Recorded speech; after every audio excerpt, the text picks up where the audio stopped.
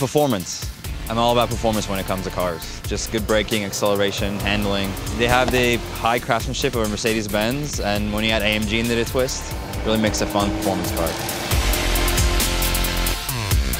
What's nice about the new AMG 43 models is that they have all the design elements that are really expressive of the AMG brand. Now we have a set of 9 authentic performance models that are positioned in between the regular Mercedes models and the really high performance AMG 45, 63, and 65 models. The engineers who are behind the development of all the AMGs is the same people who develop these cars. So the software systems, the transmission calibration, the handling, how the cars dampen, the balance, everything from the same people who put all the research and development into the 63, 65 models. You'll notice AMG badges in the front grille, the AMG branded front brake calipers, and they all have a signature rear exhaust tailpipe designs. AMG models in general are just known for being loud. They're really great agile performers, but you wouldn't be driving an AMG if you didn't know that you have this growl and this absolutely visceral experience. You're going to hear the turbocharger spooling a little more. Immediately you're going to notice the power and the sound of the engines. The engine roars. It's got 396 horsepower, 384 foot-pounds of torque, and really goes like hell. Take out a 43 out for a spin and see what you think about it. It's definitely more emotional experience, more sporty experience. You really have the opportunity to express yourself and wrap yourself in the vehicle that you find describes you as a person. It's going to be one of the pinnacle performance benchmarks of any sports car out there.